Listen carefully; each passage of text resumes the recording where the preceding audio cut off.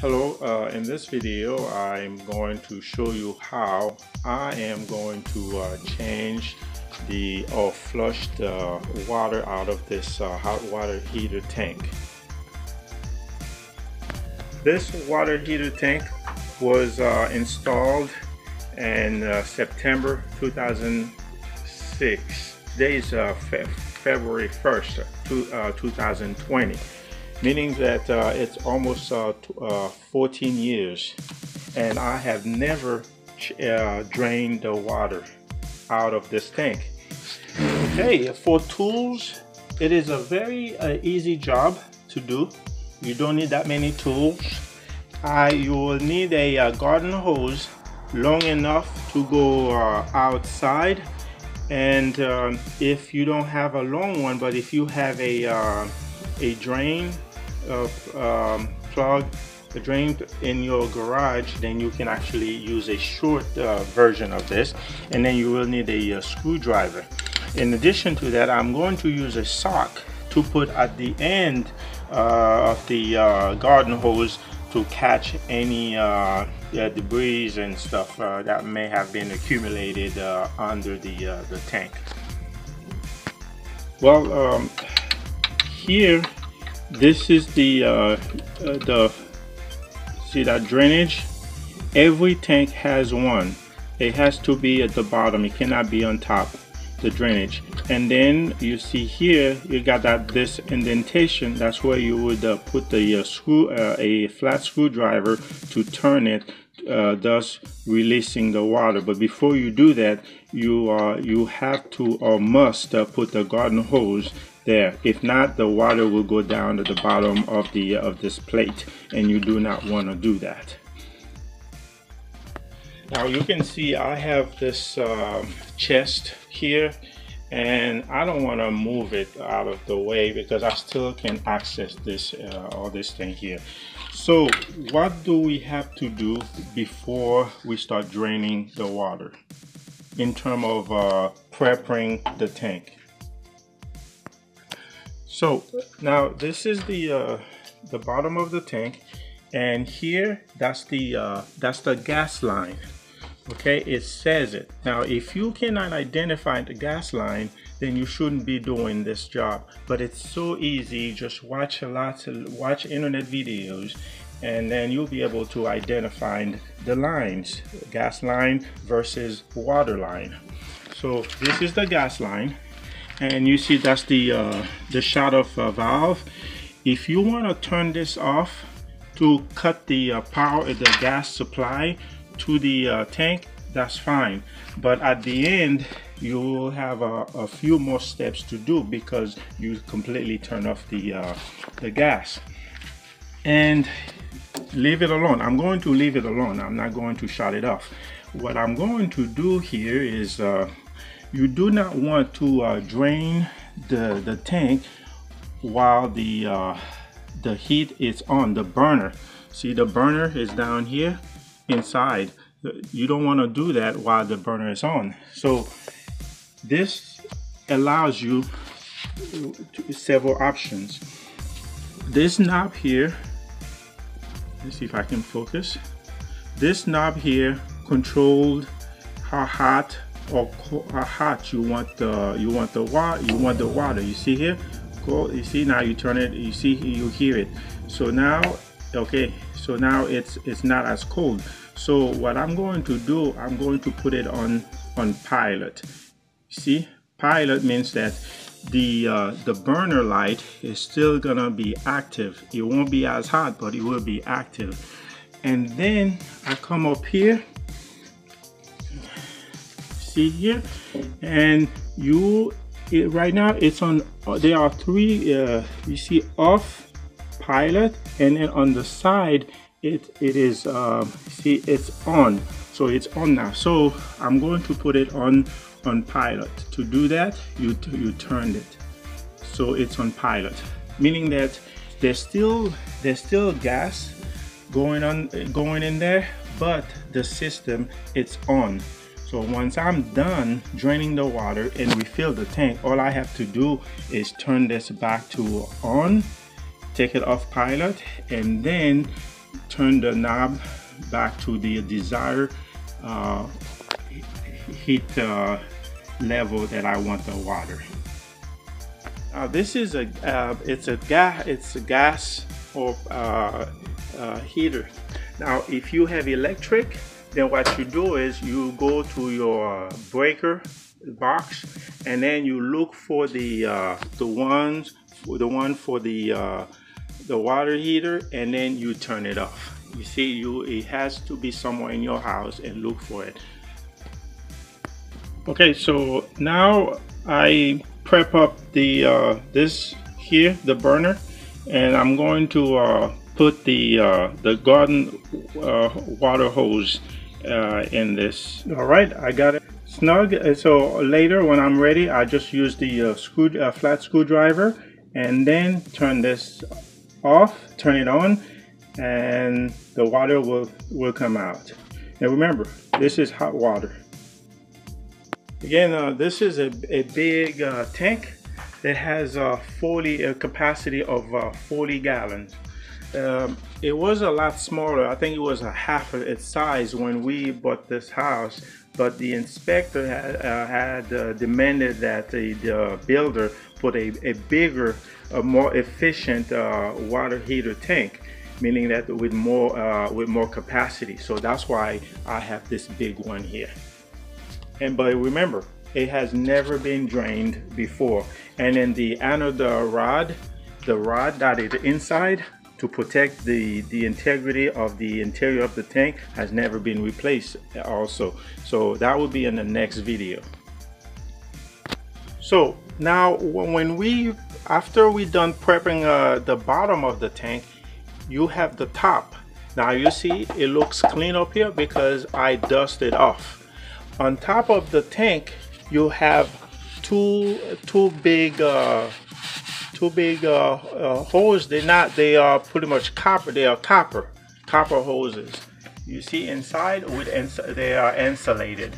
One is for hot water, and one is for cold water.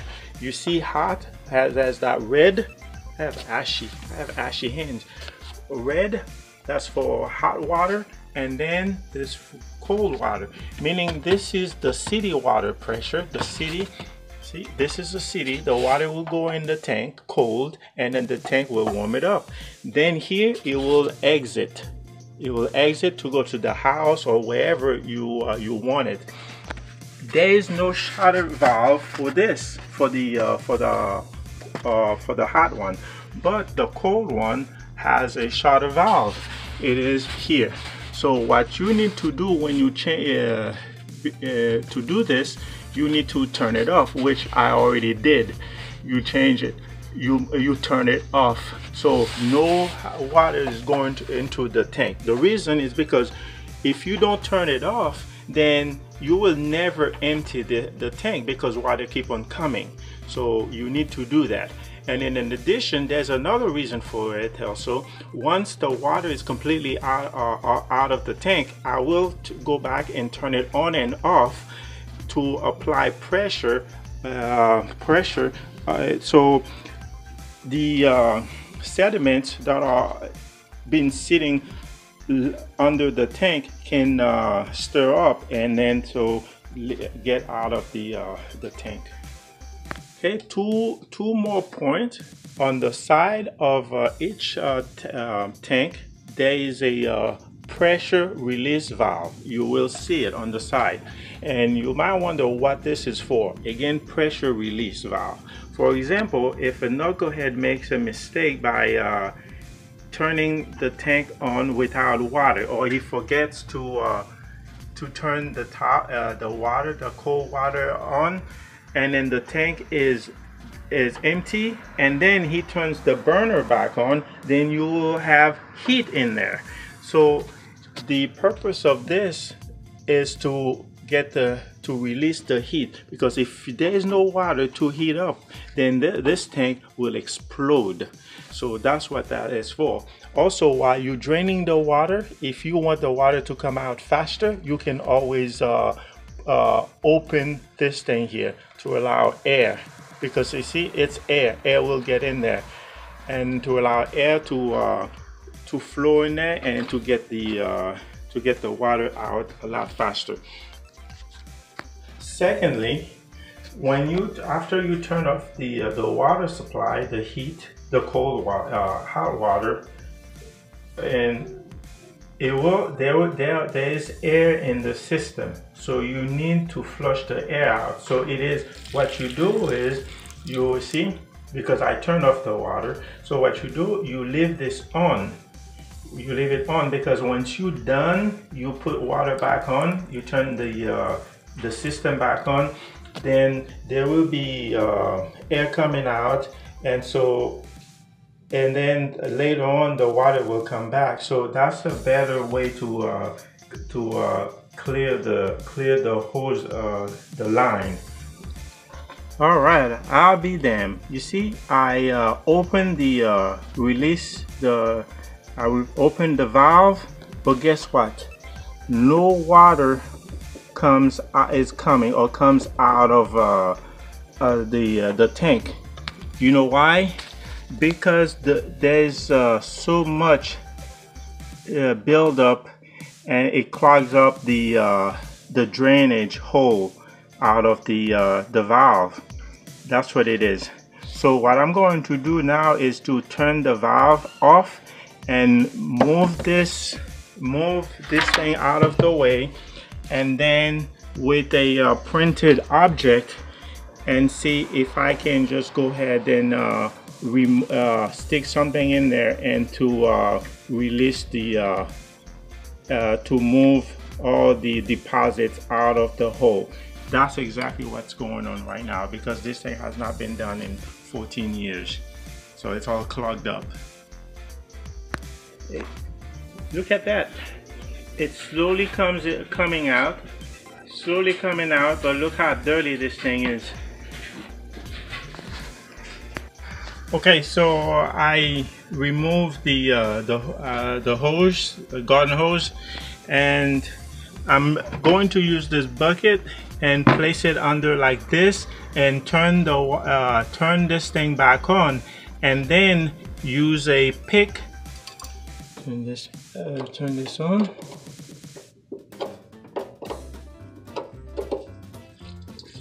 There we go. A little bit.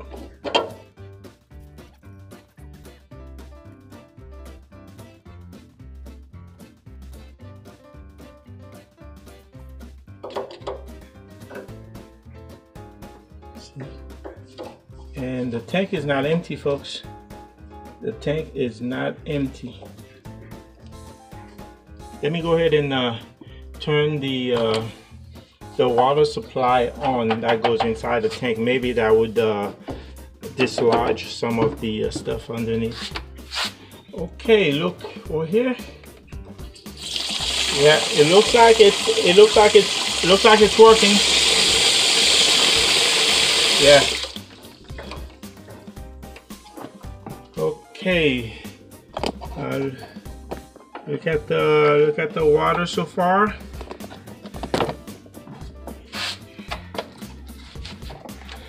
I'm going to put the garden hose back on. Also, I know there's plenty of water in the tank, but it wasn't coming out. Why? Because of this pressure release valve. So what I did, I just and I'm still doing it. You hear? To release the pressure, and that would allow the water inside the tank to drain, and that will take a while. So there are 40 gallons in there, and we have to get all the water out first. So they have to leave it like this until all the water is drained out, and then make sure the top is closed so no water is coming in. Again, it is draining slowly but surely. So after about 30 minutes with this thing remain on, I turn the water up on the line okay, with pressure inside the tank to activate the sediment.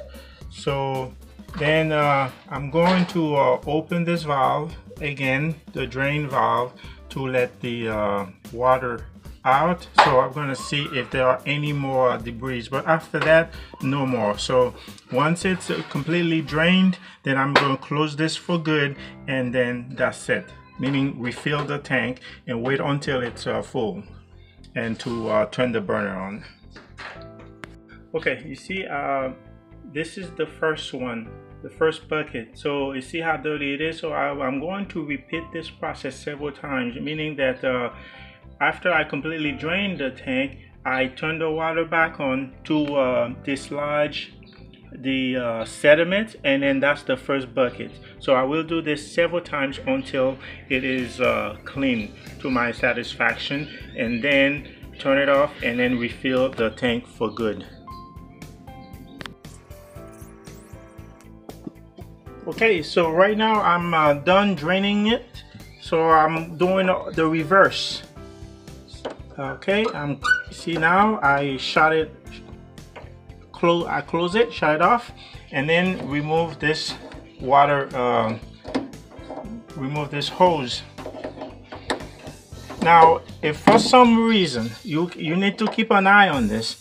If for some reason this thing is it leaks slowly, you can go to Home Depot, Lowe's, or anywhere and buy a cap to put. You see, a cap to keep it from dripping. Okay, so I will do this. I will turn this thing back on later once the tank is filled with water. Okay, now all I have to do is turn it back on, and then you will hear the water.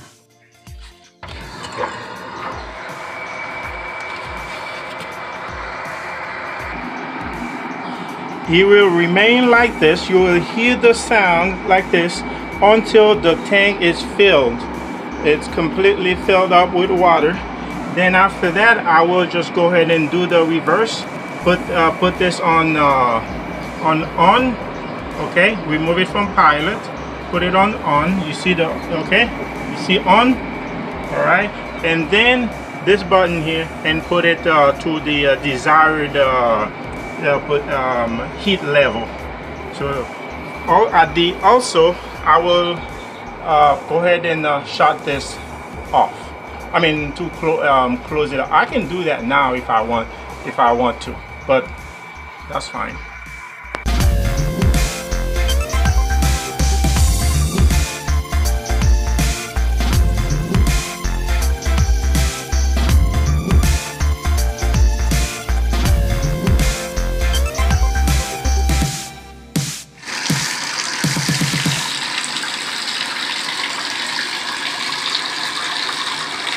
Okay, it's filled up. You don't hear anything anymore.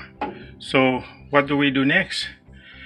Like I said, you see the knob here.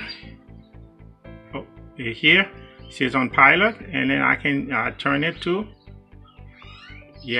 turn it to on position. Okay, see, on. Okay, and then down here I will turn. See, it's on pilot also. See, pilot, and so I have to turn it like this. Oh, did you hear that? So now the burner just click on. Now, what if I had put this thing to off? You would not have heard the burner. What you would have to do is you will have to activate it by pushing this thing here to create a spark. Thus will turn the burner on. So again, if you want to be confident of what you're doing, look at this here. Easy. You remove that, and then you'll be able to see the burner. Let's see if we can see. You see that? There we go. It's on. The burner is on, heating up this the water underneath. So the job is complete. So you can put this back with only one hand. See, one hand. So the job is complete. So if you want your water really hot, then you just turn this all around. Since it's very early, we're not going to take shower anytime soon, so I just leave it like this. But if you need water, hot water quickly, then you just put it on this. So this is it. So this is how you properly drain the dirty water out of the hot water tank. Now on the next video, I don't know when, I will replace the anode rod. It's what you can also call it the sacrificial rod, and it's on top of the tank, and its job is to get all the attract all the sediment, or so keep the stuff from heating inside of the tank. So since this tank is 14 years old, and I don't think there's much protection left in the on the anode rod, so I will replace it next time. Thank you for watching.